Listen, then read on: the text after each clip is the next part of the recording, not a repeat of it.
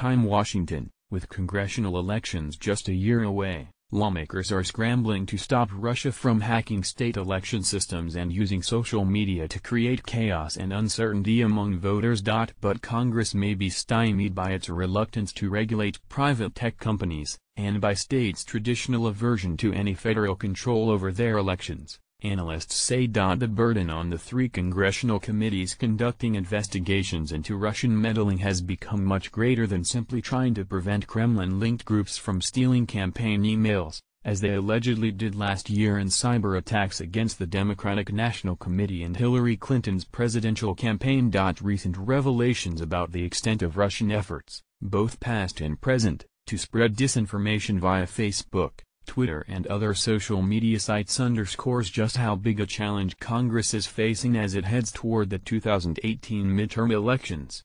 Congress may have begun its investigation looking for a nice, neat smoking keyboard, said Eric Herzog, chairman of the Political Science Department at the University of Nevada, Reno. But this is not a case where you can call the vendor and get a patch to plug a security hole.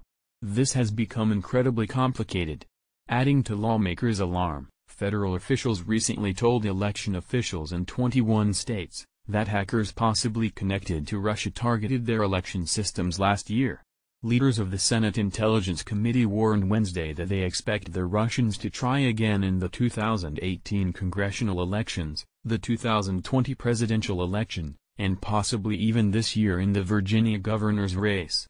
"We need to be on guard," said Intelligence Vice Chairman Mark Warner. Read more. The biggest risk, analysts say, is not that the Russians will help one party's candidates defeat the others, but that they will succeed in causing Americans to doubt the legitimacy of election results. "I don't think the Russians have a favorite political party," said Jack Pitney, a politics professor at Claremont McKenna College in California. "They do have a preference for chaos and division." A report released in January by the U.S. intelligence community concluded that Russia interfered in last year's election to boost Donald Trump and hurt Clinton.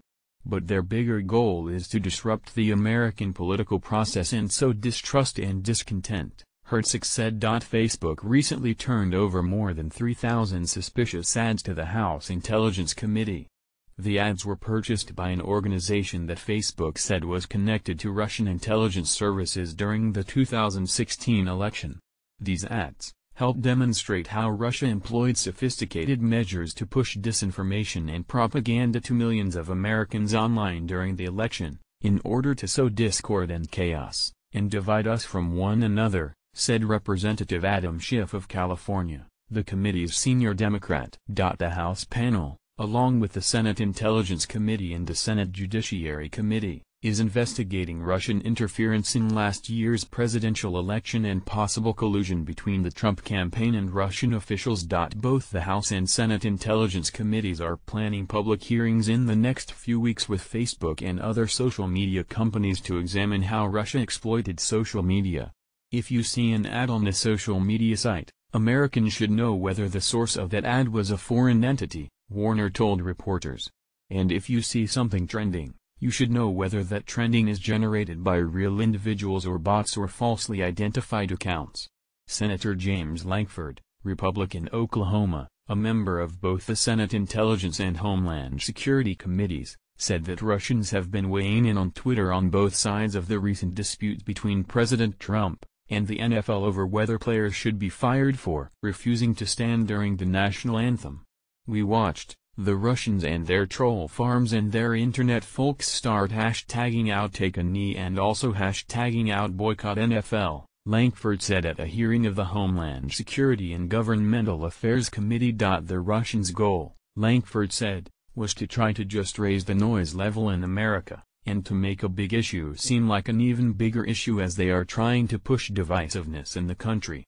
"We will see that again in our election," he said. There is little Congress can do to control what happens on social media other than push tech companies to better police themselves and identify who is buying ads or pushing out false information on their sites, Pitney said. "It's a classic case of congressional pressure, as a way of increasing self-regulation by the companies," the professor said. "But it's probably impossible to stop this entirely." Henry Farrell, a professor of political